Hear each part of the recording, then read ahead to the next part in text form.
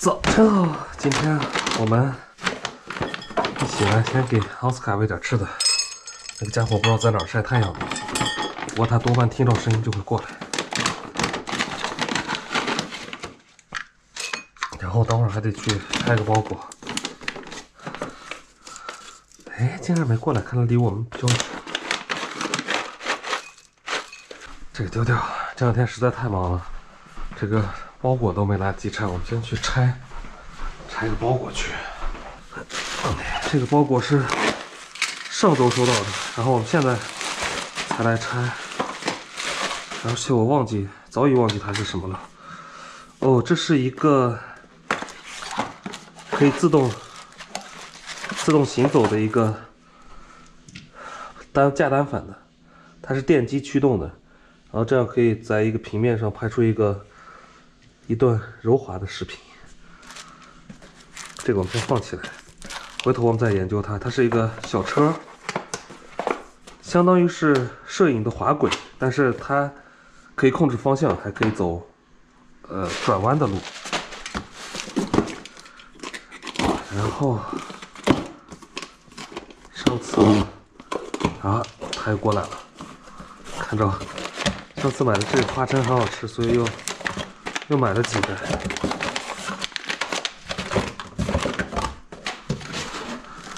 几乎都是吃的。这个是我买了点鱼油。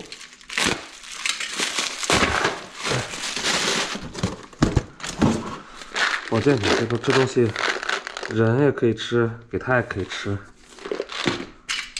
好，这是3个包裹，给它把水换了。这个家伙听到了，回来吃饭。哎，你吃你的吧，我们也快要吃饭了。我们的午餐，我们又不是天天吃羊肉，烩酸菜。在东北的烩酸菜呢，它是有汤的，但在我们北方这边呢，烩酸菜就是粉条酸菜、猪肉，是没有汤的。中午吃完饭，我们休息了一下。下午背着包，今天去工厂，顺便把我们要维修的电脑装在盒子里边寄走，去维修。又到下午了，我们今天下午不用去工作，太好了。去那个看看我们家的灯。这次要去一趟居然之家，我们尽量是能在店里买的就不在网上买，除非是没办法。我们的这个厨房的砖和卫生间的砖没有选，所以今天我们要去趟居然之家选一下厨房和卫生间的砖。那大致颜色出来了，我们就可以选颜色。顺便看一下我们的橱柜全屋定制的设计。这回我们从另外一个门进来，因为它这个灯具店它是在另外一侧的。好，我们灯光呢现在有新型的灯光，所以顶上呢我们可能要用一些这种线性灯。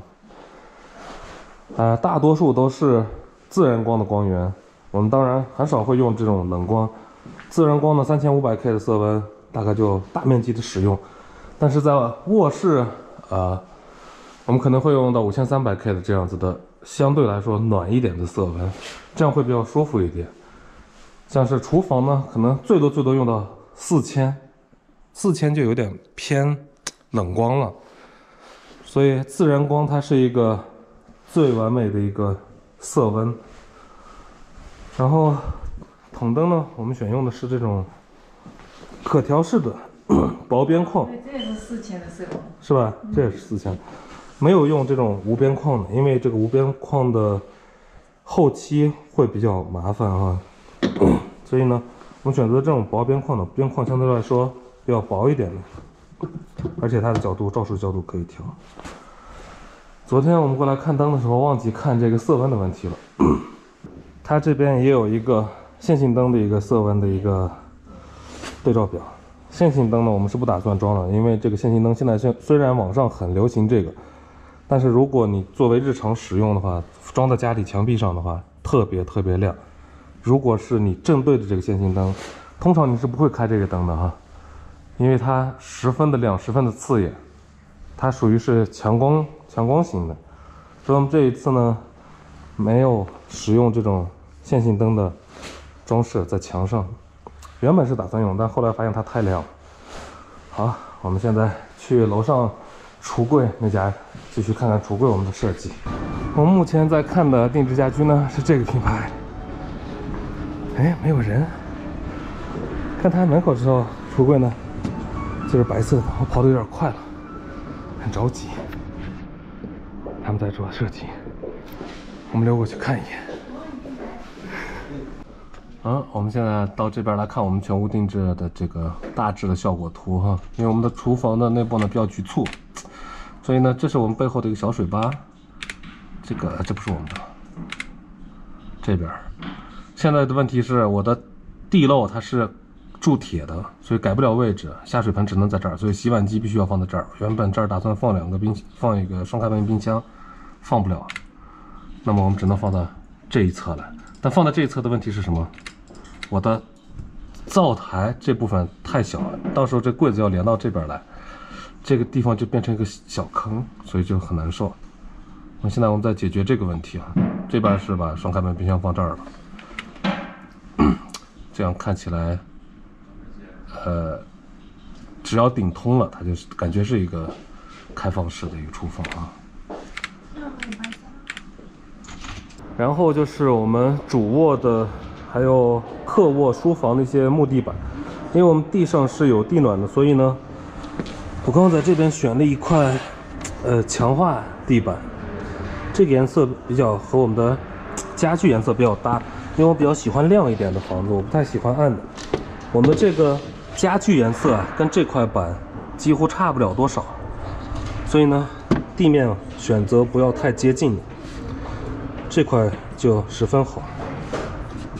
强化地板，因为地暖没有办法铺这种实木呀，什么实木复合都铺不了，只能铺这种强化的。选颜色，这边的颜色也超级多。其实我一开始打算铺成黑色的，但是想想卧室如果铺上这样子的地板，时间久了之后啊，会感觉冷。尤其我们这边冬天啊，它不太适合这种黑色。采光，北方的采光啊，太阳都会比较低，所以最终选择还是，不偏色，它也不偏暖，也不偏冷这样子颜色的地板，比较好搭，之后。好，我们现在在这边。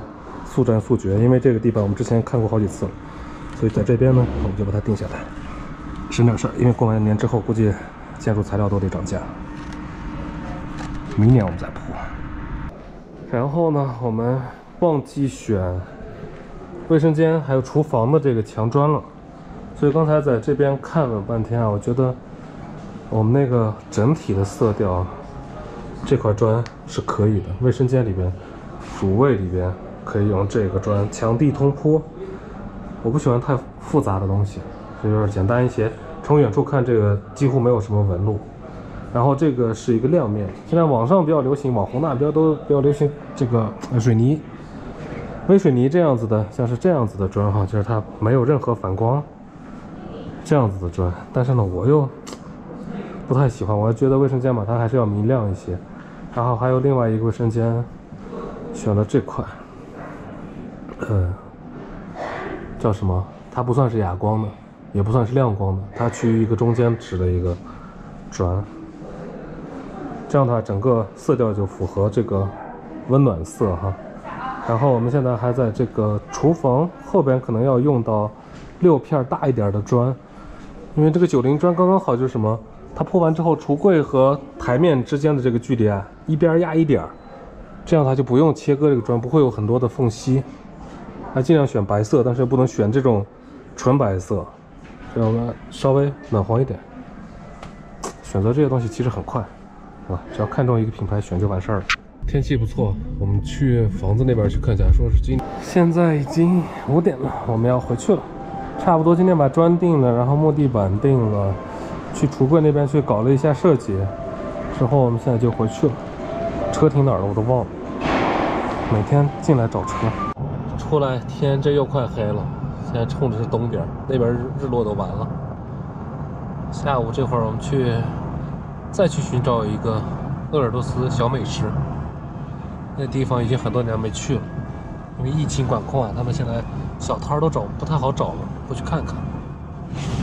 今天不吃内蒙烧烤，今天我们吃新疆小白羊，新疆烤肉。现在人平时比较少，新开的店。好，晚餐我们就这么愉快的解决，要了点羊肉串、馕，这个是老板送的凉粉，随便吃点羊肉串。